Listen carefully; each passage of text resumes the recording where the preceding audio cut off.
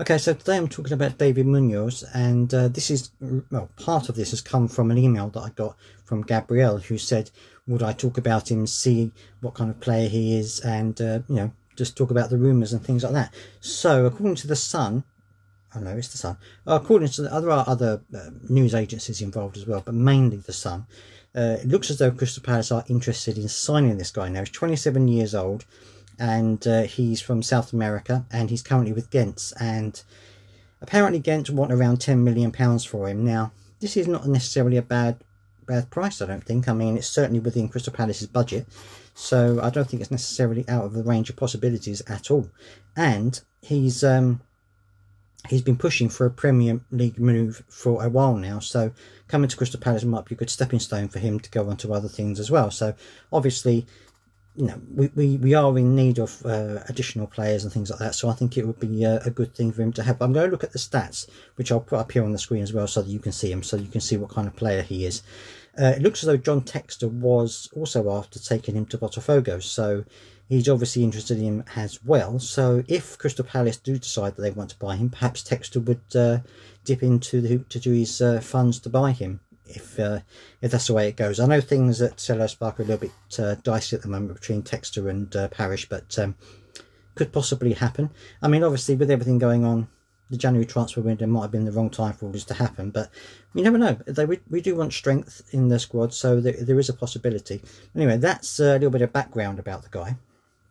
I'm now going to talk about some of the stats that he's got. So I'm going to try and put these up on the screen so you can see them as well.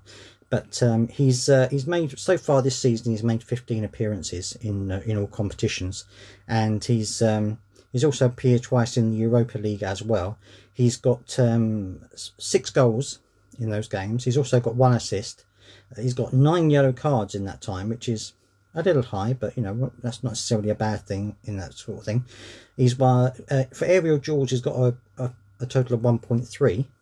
He's had 3 Man of the Match awards in that time, and also he's got an overall rating of 7.33. So not bad. You know, I don't think he's necessarily any worse than other players that we've got in the team at the moment, which you may want to, you may say that we may want to get improvements. But anyway, he's also a right back who's also capable of playing centre back. Now we do need a right back, obviously, so it is a possibility that he will be a good addition there, because obviously Klein and Ward are now getting older, and it could be something that he's certainly turning a lot of heads, and certainly other clubs interested in him as well. So he's obviously got a future there. Okay, so I'm looking at some of his other stats now, which are not fairly good. I mean, for a right back anyway. In some of his games, he's getting 2 or 3 shots on goal, which is pretty good. It means he's quite happy going forward, quite happy taking shots at goal.